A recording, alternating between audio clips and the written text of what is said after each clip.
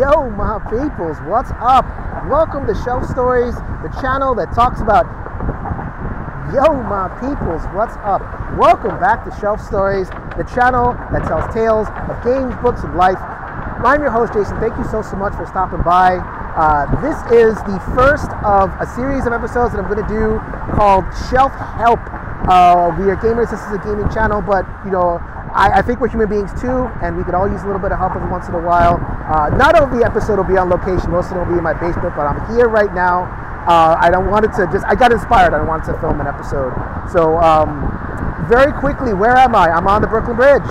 On the Brooklyn Bridge. I'm on the span between the eastbound and leftbound lanes. There's a walking place. You can take your stroller, ride your bike, all that kind of thing. I love it here. This is absolutely my happiest place in the world. I'm a happy guy, and I absolutely use happy place visualization in order to help me keep my mental health going.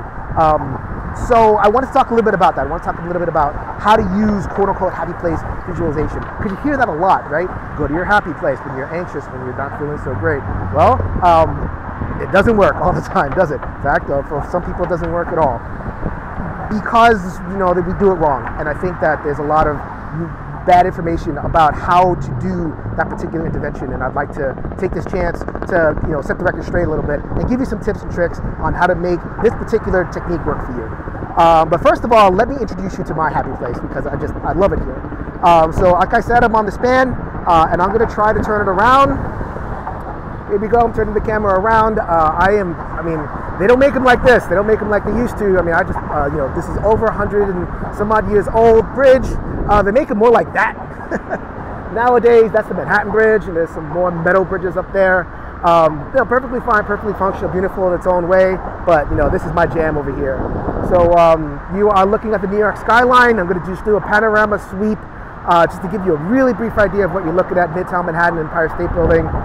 This is Lower Manhattan, resident for me because I used to work here. As a matter of fact, I used to work in the old Twin Towers that used to be right there where the Freedom Tower is. I used to work at the 80th floor. That came down, you know, pretty emotional for me, but it's nice that there is something there again.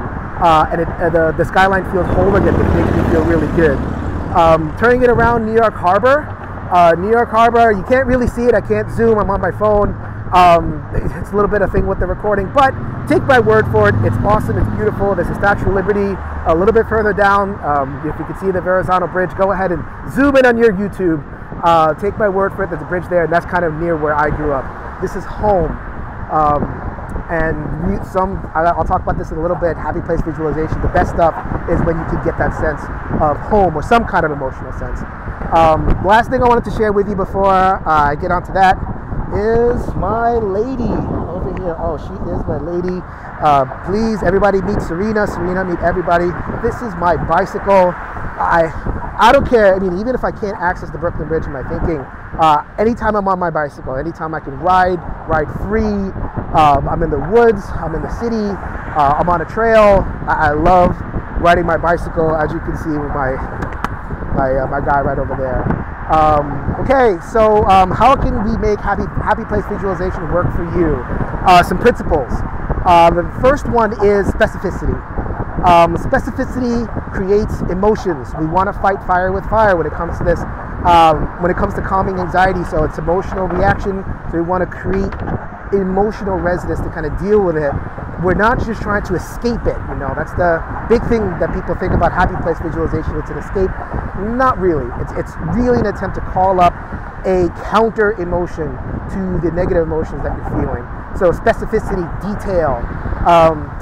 You know, ask any storyteller. This is a storytelling channel. The resonance is in the details.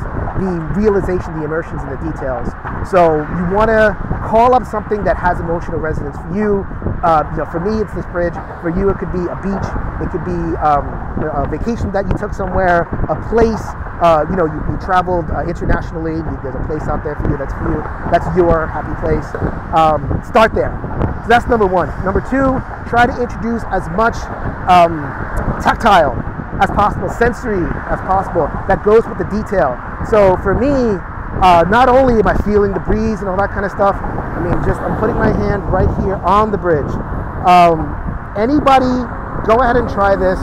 Go to a frequently used bridge in your area and just put your hand on it and let yourself feel it. It hums, it shakes, it's kind of alive. It's a little scary. Is this thing gonna fall down? I like it because it's a reminder that the world is more alive than I think, and the problem often isn't that the world is dead. The problem might be inside of myself, so it's just kind of a good reminder. And I do that through the tactile. I do that through the sensory. This is the second time I'm trying this video. The first time I had a bunch of cops and ambulances. You wouldn't think that would be part of a happy place visualization, but as a New Yorker, that kind of is for me. What are you going to do about that?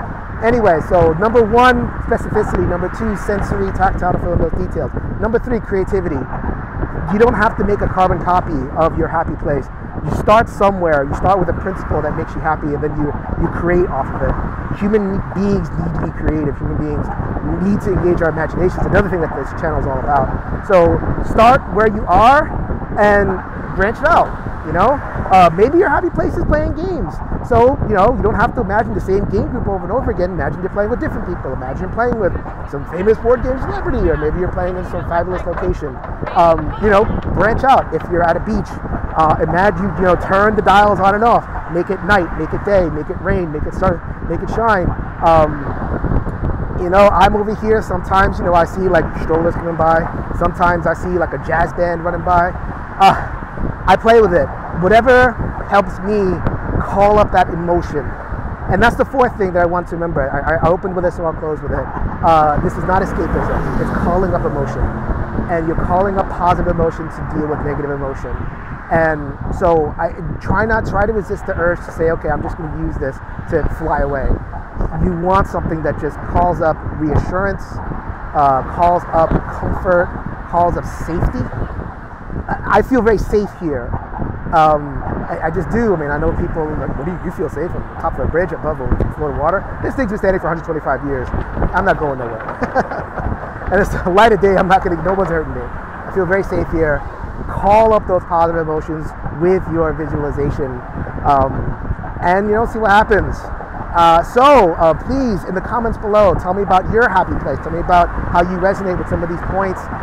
Tell me about where you go, what you do, your best practices, so that we can kind of take this one tool in our self-help kit and make it work as well as possible. All right, so this is Jason. I hope you enjoyed this shelf story. Until next time, I'll see you guys later. Later, buddy.